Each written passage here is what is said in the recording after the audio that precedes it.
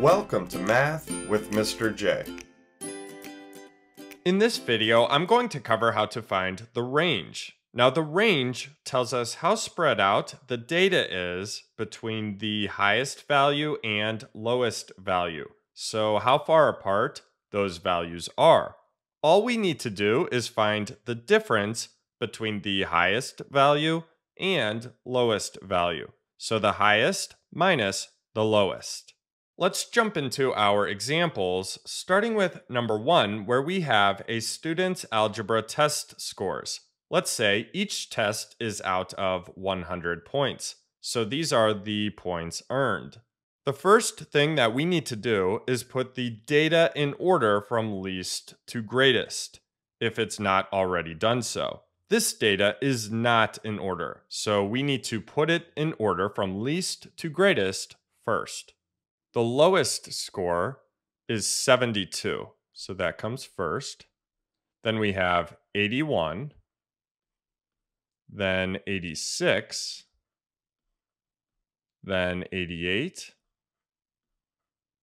then 91, and then lastly, 94. Now that this data is in order from least to greatest, we need to find the range. So we need to find the highest value and lowest value. So the highest score and lowest score. The highest value is 94. The lowest value is 72. So to find the range, we need to take the highest value, 94, and subtract the lowest value, 72.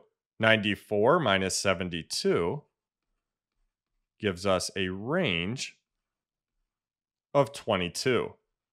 And this is points, so we can label it.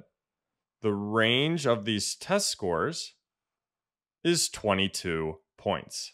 So that's the spread, the range of the data. The data goes from the lowest score of 72 points to the highest score of 94 points. So again, the range is 22 points.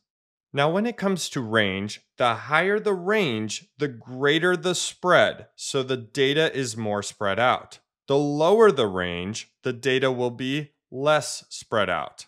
For example, let's say that we have another student where the highest score is 98 and the lowest score is 88. So for that student's range, we need to do 98 minus 88. 98 minus 88 gives us a range of 10 points. Now that's a lower range than the student above. That gives us an idea about the spread of that data. That data, the test scores, will be less spread out than the student above.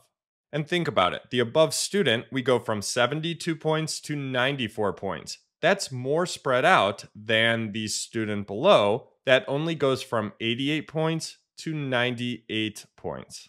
Let's move on to number 2, where we have the ages of employees. So let's say that we have the ages of the employees at a small business. Let's find the range. Now these ages are already in order from least to greatest. So let's find the highest value and lowest value. The highest value is 55. The lowest value is 24. So the oldest person is 55 years old and the youngest person is 24 years old. Let's find the range. So we need to do 55 minus 24. 55 minus 24 gives us a range of 31, and this is years. The range of the ages is 31 years. So there you have it. There's how to find the range. I hope that helped. Thanks so much for watching. Until next time, peace.